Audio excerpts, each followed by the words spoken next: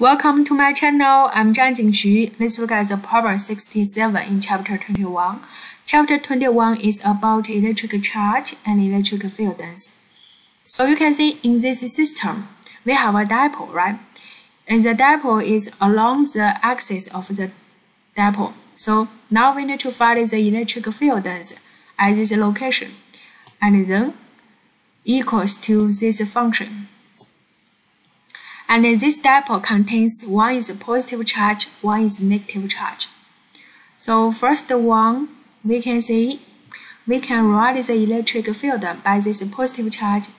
It is radically outward, so it is pointing to the right hand side. Now you can see we can use 1 over 4 pi epsilon naught times the charge q divided by distance between the charge with the location. See, you can see the distance between the origin to the location is r.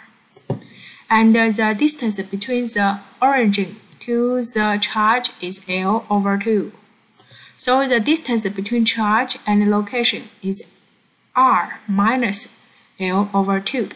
Agree? So we can write down the magnitude for E plus. Now we look at the negative charge. For negative charge, it is pointing to the left, radically inward, right? And still, this is the negative. The charge, this is charge q divided by 4 pi epsilon. And the distance between the location and negative charge, this is still L over 2. So you can see from this position to this position, the distance is L over 2 plus R. Agree?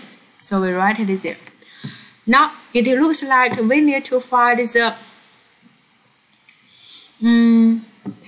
addition for these two vectors. So we add these two magnitude together. Right, there is a negative sign. So we put it there. Put it as a positive E plus and E minus in this function. And then we need to solve it. So we just make it simplify. So simplify it. Now it looks like we need to prove it equal to this one. It becomes 2p, right? By there, you can see you just simplify it. You get the function equal to this one. 2p. L. It looks like we almost there, but you can see, look at the bottom. This is RQ. It's not have any in term includes L over 2, right? Include L. There is no L. And also it give you a hint, the keyword. Tell you R is much larger than L. So that means in this term, compared to a very large R, this term L over 2 can be ignored. And this term can be ignored. Do you agree? If we ignore these two terms because this one tells us the hint, you can see it become R fourth time. So the power is 4. And then 1 R and R is cancelled.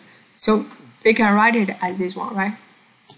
Now you can see Q times L, just the moment of the dipole. Then we proved it. Agree? Next question. What direction does the E points? It points to the same direction as the dipole's moment. Because you can see in this function, this E function equal to 1 over 4 pi epsilon naught R cubed. All this term is just variables. So only vector is P. This P is the moment of the dipole. Agree? So now we proved it. Thank you.